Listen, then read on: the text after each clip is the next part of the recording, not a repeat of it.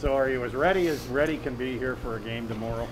Yeah, I mean, you have to play to get in the groove of it, and the guys are sick of practicing for sure. We're going to have to really be ready in the first period. I mean, these guys will be hungry coming off their road trip. It's going to be physical, it's hard to mimic in practice. You got to get playing games, and I think I read somewhere 53 games in 100 days is going to be great. Guys are going to get to play and play lots.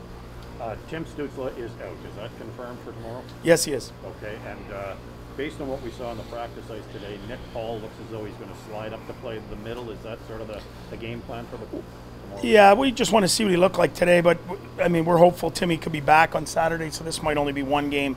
But Calgary's a big, strong team, and you're going to need to be big and strong around your net. Which leads us to Scott Savarin being in the lineup. Yeah, Sabby's going to play tomorrow.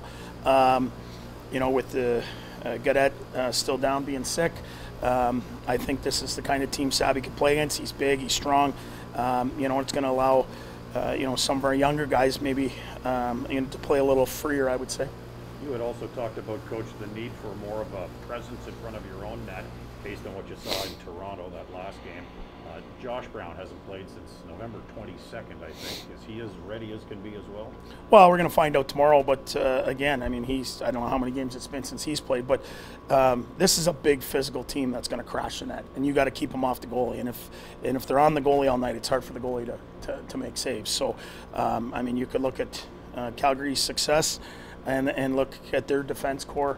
And a lot of teams don't really like playing against them, and Brownie's going to have to play with that edge.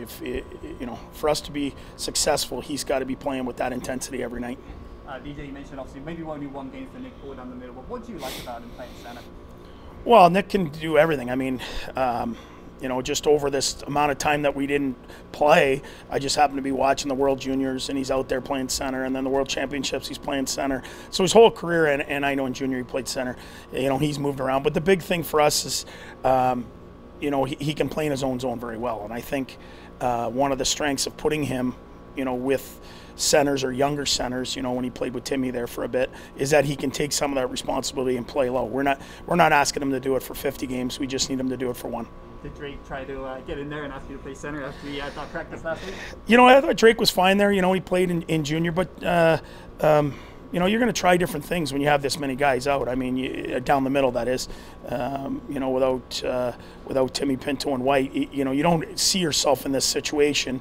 And as healthy as we are, it's just unfortunate Timmy gets pulled out the last second because everyone was getting healthy. But he's done with it, and he'll be able to play, hopefully Saturday.